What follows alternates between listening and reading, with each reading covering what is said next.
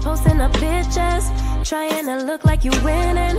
I'm writing rhymes in the kitchen, soaking in moments we live in. Yeah, you got the nerve to be on me, faking your life at a IG. If you got my number, don't add me, cause baby, I'm on Hayez. Hey Taurus, it's Purple Hayez, and I'm back to shine a positive light on your dark days. And I'm here to do a reading for you guys, a general reading, and however the messages may come, it could touch on finances, it could touch on love, however it may go, that's how we'll do it. Make sure you guys subscribe to the channel, okay? Thank you, God. Thank you, universe, and thank you, ancestors, for all that you do and all that you will do. For every lesson is a blessing. Please continue to shine your positive light on me as well as the Tauruses listening to this particular reading, and the cross watchers, y'all too, the nosy people in the back. Okay. Okay. Oh, 4 of Cups, and this is from now to mid-July, just so you guys are aware. 4 of Cups. We have the Hierophant card in reverse. We have the Judgment card. Okay, so far, Taurus, is saying that you guys tend to be more focused on yourself. You're not necessarily, for those of you who are single, I feel like a lot of y'all don't mind it. You don't mind the process of being single because it's more peace, it's more at peace. It keeps you at peace. You see how she is in this card. Like, she like, listen, this could wait. I'm on my self-love right now. I'm on my meditative mode right now. And then you have the Hierophant card here in reverse. It has a lot to do with you not wanting to deal with the same things over and over. Like, for instance, you had a certain tradition or you had a routine on how you dealt with relationships in the past. So that's why you're being very patient. But there could be someone in the loop who's offering you the type of love that you want, but you're basically distracted because you're like, listen, I don't even want to hear the word love right now. And then you have the Judgment card here. Try not to be judgmental when it comes to people coming into your life, who wants to be into your life. Not everyone is out to get you, Taurus. Just keep that in mind as well. You don't want to come off too judgmental. And I know a lot of you don't like to be judged as well, which is another reason why you're probably single, because you don't like being heavily criticized over things that's you. You get what I'm saying? Sometimes it's not a person's flaws that they're criticizing. They could be criticizing you as a person. And that's not good either. Like, nobody should make you feel bad for being yourself. Okay? The second spread, you have the 3 of Pentacles in reverse. The Emperor card in reverse. Yeah. Because of this isolation that you're doing, this space that you want from individuals, I feel like instead of people understanding you, they're getting offended by it. It's like, instead of them taking it as, oh, well, I just need time to myself, they're taking it as an attack on them. Like, what's wrong with me? Why you don't want to be around me? Why don't you want to be with me? Why you don't want to go here? Why? Like, why are you isolating yourself from me when in reality you're doing it for you? You have the Emperor card in reverse, the Queen of Swords. I see that it's someone that you're avoiding. Could possibly be an older person or someone who likes to, you know, insert their dominance. Like, you know how some people just have to let it be known that they're in charge.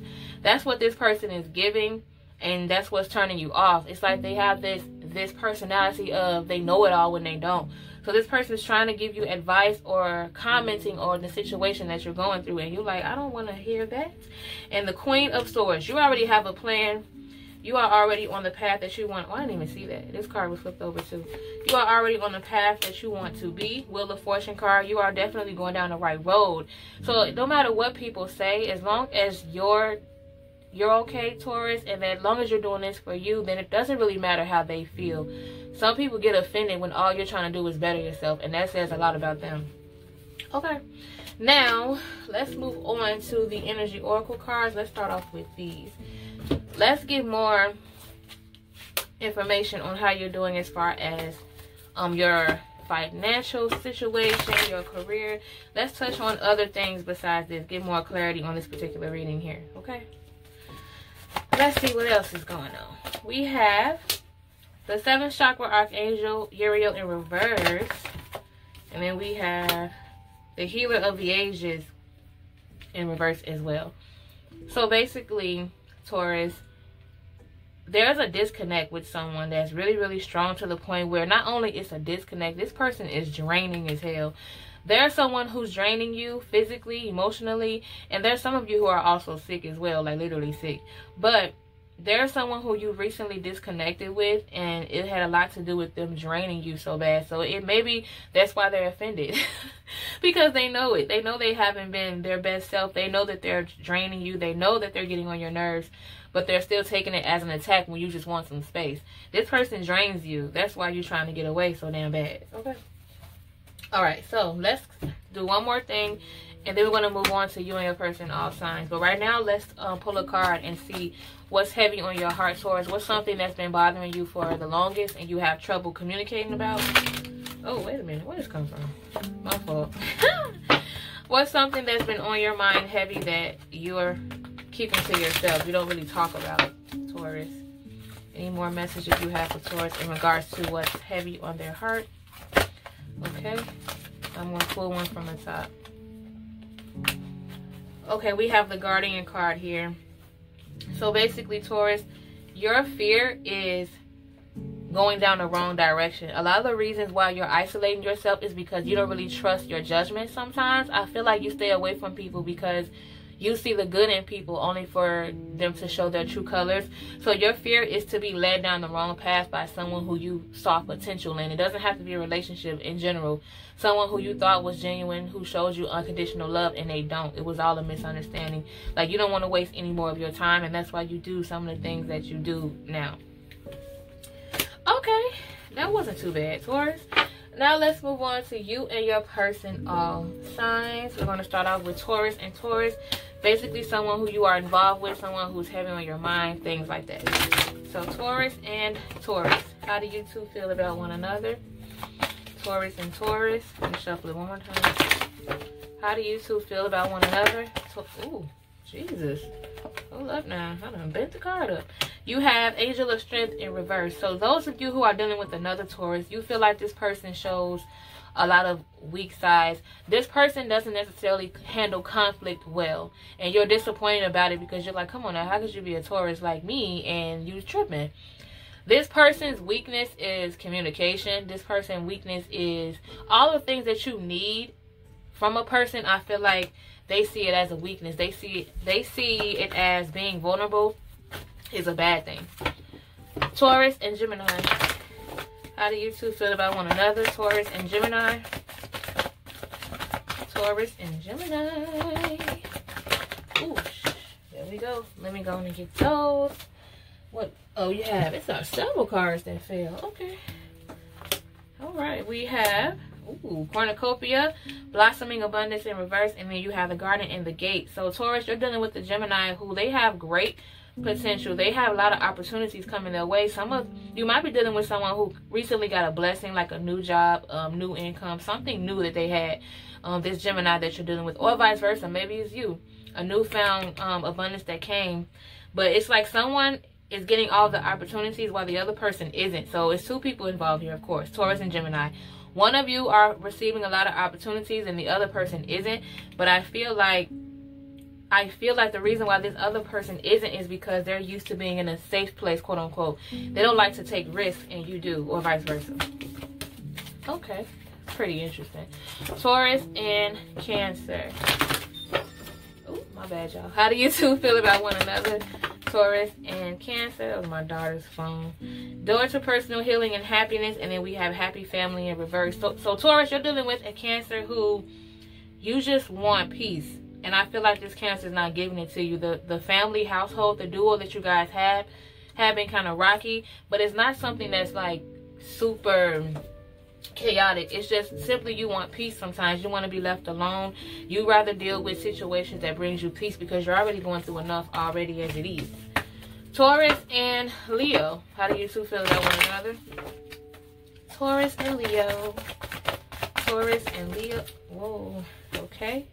Oh, wow. Got a story here. The Sun card in reverse. Taurus, you're dealing with the Leo. You guys are having a very dark or depressing time. It's a sad time right now. Has a lot to do with money loss. You guys lost a lump sum of money. You have Angel of Love. I feel like this particular situation might make you guys come out stronger. And I feel like somebody wasn't humble and this situation humbled them. Okay. Let's see. Who was that? That was Leo, right? Taurus and Virgo. How do you two feel about one another?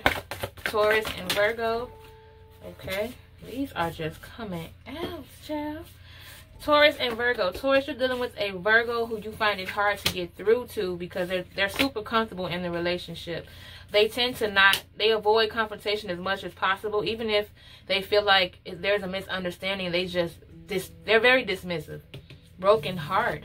Someone here is still suffering from a past situation, a broken heart, and a lot of their actions is due to this broken heart situation. There's someone here who's also, they were very frugal, they were very cheap, but they've been overspending lately. They deal with their sadness by spending money. Ooh, yeah, by spending money. Okay, that was Virgo. Taurus and Libra. How do you two feel about one another? Taurus and Libra. Caring connections. Taurus, you're dealing with the Libra who feels very connected to you. I feel like this person might even love you or like you more than you like them, or vice versa. But there's a strong connection between you two. You're trying to figure it out mostly, but you guys have a very, very attachment towards one another. Taurus and Scorpio. How do you two feel about one another? Wait a minute.